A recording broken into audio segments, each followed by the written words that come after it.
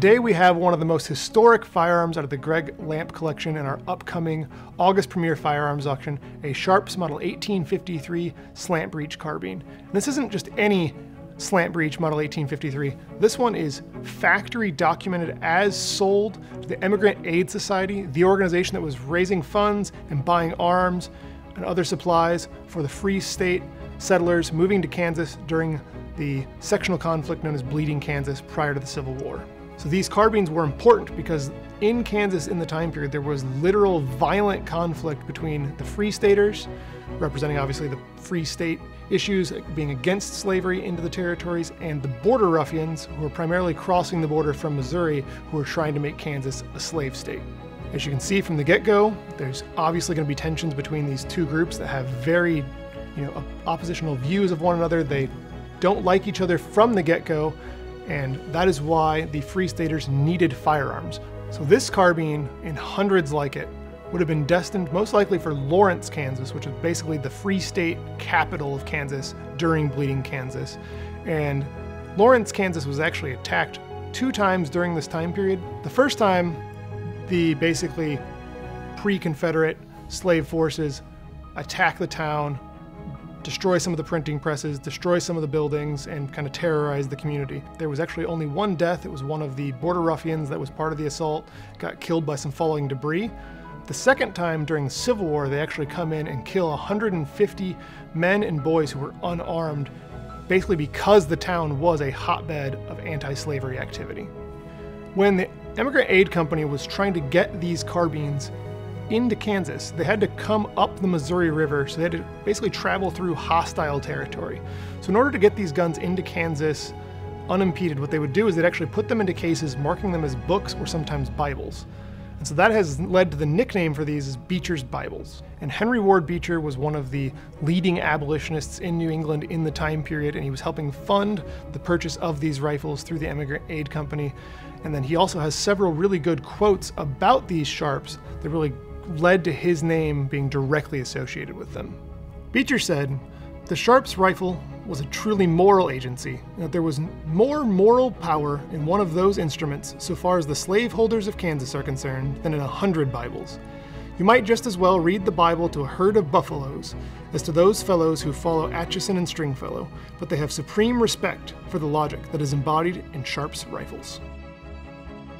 So I mentioned they would label these as Bibles or books when they were shipping them to Kansas. Another precaution they would take to make sure these guns couldn't be used by their adversaries is they would actually take the breech blocks out. So if you look at the Sharps 1853, there's the breech block here that goes up and down to allow you to load from the breech. What's pretty interesting about this example is that it fits right within that story of them taking these breech blocks out. This is actually serial number 16662. So it's a fairly later production for an 1853, but it's got the early 1853 breech block. So they would have had hundreds of these breech blocks being shipped separately from the carbines, and then they would put them back into the carbines once they got them into Kansas. So they wouldn't obviously have a way to know which breech block went into which gun because they are not serial numbered components. So this kind of fits in with the story of this carbine being shipped to Kansas. Another part that this falls into with this particular carbine is that many of these carbines were actually seized in shipment. So there was a whole shipment that was going up the river, and the border ruffians basically found out that these were on board, and they seized them when they got to Kansas. And there was a bunch of legal proceedings that actually got the carbines held up in Missouri for a time period, and they finally got released right before the beginning of the Civil War. The Sharps is a very innovative firearm for the time period. Most firearms being used in the 1850s are still single-shot muzzle-loading firearms. The Sharps is a single-shot still, but it's a breech loader, so you can load straight from the breech end. You can see there's a groove here. You can load a paper cartridge.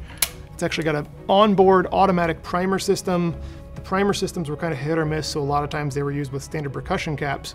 But just being able to load from the breech instead of having to drive the load down the barrel like you would with the muzzleloader allows a Sharps to be fired much faster than a traditional muzzle-loading firearm. The Sharps is also a very reliable design. It's very sturdy. You can handle, full-on combat. And they saw extensive use once the actual Civil War broke out.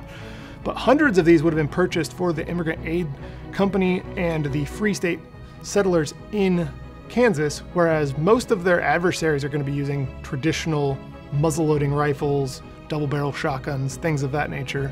And these would have, of course, been used alongside Colt revolvers and other multi-shot handguns like pepper boxes and whatnot in the period. The most important piece of historical documentation that accompanies this carbine is a March 19th, 1856 Sharps invoice for 100 of these 1853 carbines, and it's invoiced directly to General Samuel C. Pomeroy.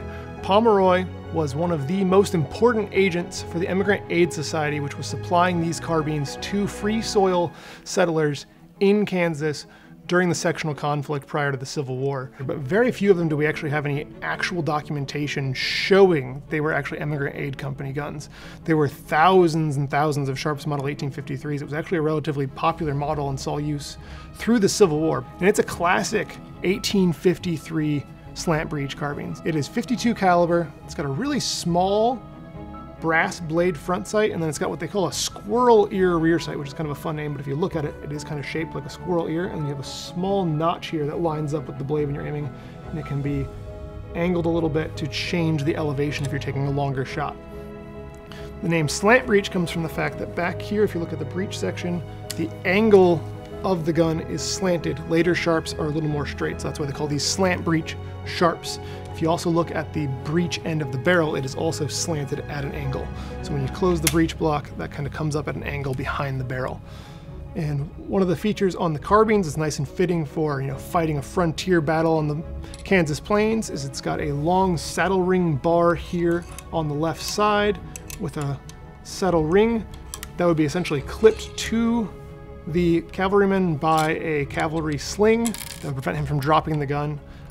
You can load a Sharps easier on horseback, but that would still be difficult. And so by having it clipped to you, that would prevent you from dropping your gun in combat. So if you've seen the 2020 series on Showtime, The Good Lord Bird, you can see Ethan Hawke playing John Brown in the series. He is using one of the Sharps 1853 slant breeches through much of that show, and you can see in some of the shots this ring clipped to a carbine sling, which is pretty neat, and you can also see him using a Sharps 1853 slant breech. That is a correct feature of that series because John Brown, one of the most famous abolitionists in American history, arguably probably the most famous abolitionist alongside Harriet Tubman and some of the other prominent black figures in the movement, John Brown actually did use these both in Kansas and during his assault on Harper's Ferry when he attempted to basically start a slave rebellion and overthrow the institution of slavery prior to the Civil War. That attempt, of course, failed, but him and many of his men would have been using these Sharps carbines purchased by the Emigrant Aid Company during their attack on Harper's Ferry. Because of John Brown's use of the Model 1853 Slant Breech, in addition to being known as Beecher's Bibles, they've also been famously known as John Brown's Sharps. So John Brown willingly, after he was captured, went to his death.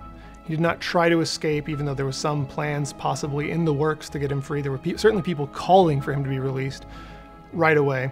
And the Virginia militia and governor were very concerned that there might be an attempt to spring John Brown. But he went willingly to the gallows, and prior to being hung, he did not give a final speech. Instead, he handed over a note, and it read, "I am quite certain the crimes of this guilty land will never be purged but with blood. I had flattered myself that without very much bloodshed, it might be done."